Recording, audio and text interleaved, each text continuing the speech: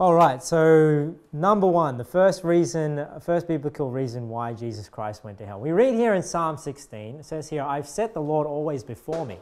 Because he is at my right hand, I shall not be moved. Therefore my heart is glad and my glory rejoiceth.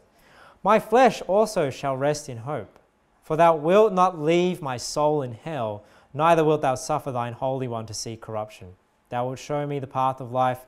In thy presence is fullness of joy. At thy right hand there are pleasures forevermore. Now this is why we have to be careful with Old Testament passages, right? And especially in the Psalms, because we know that the Psalms are songs written by people, but they often have a spiritual meaning. And that's why, if you would apply this to the person actually who wrote or spoke the Psalm through the Holy Spirit, it doesn't always make sense. Because David wrote this Psalm and he spoke this Psalm and he's talking about God not leaving his soul in hell. How does that make sense? Well, we don't have to guess, because we are actually explained by the Apostle Peter what this verse actually means. So we go to Acts 2, verse 25. And it says here in Acts 2, it says, For David speaketh concerning him. Who's the him? Jesus Christ. I foresaw the Lord always before my face, for he is on my right hand, that I should not be moved. So this is the same Psalm, Psalm 16. Therefore did my heart rejoice, and my tongue was glad. Moreover also my flesh shall rest in hope. Because thou wilt not leave my soul in hell, neither wilt thou suffer thine Holy One to see corruption. Thou hast made known to me the ways of life. Thou shalt make me full of joy with thy countenance. And now look, the apostle, Peter the apostle goes on to explain here in verse 29. Men and brethren, let me freely speak unto you of the patriarch David, that he is both dead and buried, and his sepulchre is with us unto this day. So he's saying, guys, David wrote this psalm and he preached this psalm, but let me tell you that David is dead and we still have his grave here today.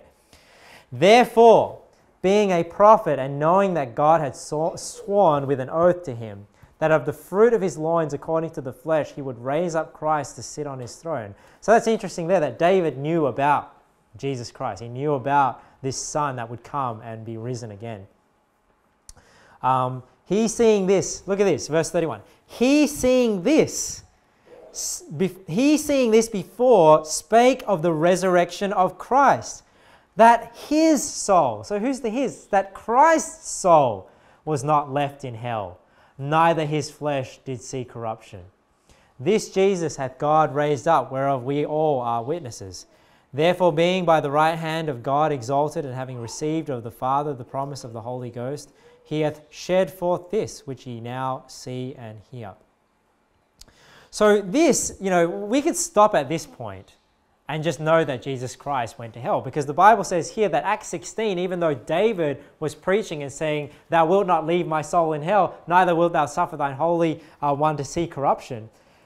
The Bible says here that that is actually David being a prophet preaching about what Christ was going to fulfill, what Christ was actually going to do. And it says there in verse 31 that he seeing this, so David seeing this before, spake of the resurrection of Christ, that his soul was not left in hell, neither his flesh should see corruption. Look here in verse 34, For David is not ascended into the heavens, but he saith himself, The Lord said unto my Lord, Sit thou on my right hand, until I make thy foes thy footstool.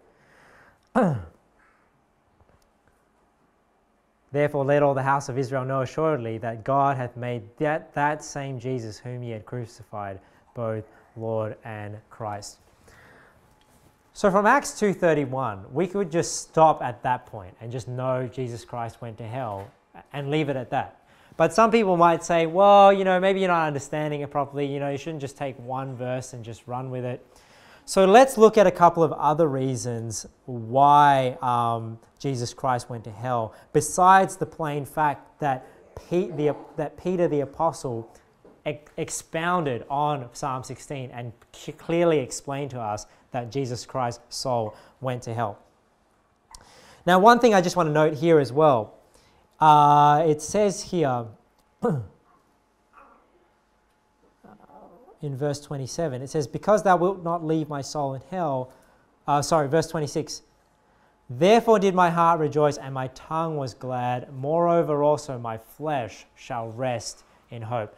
Now this is one reason why I believe Jesus Christ did go, and he did suffer in hell, rather than just going there to take ownership of hell.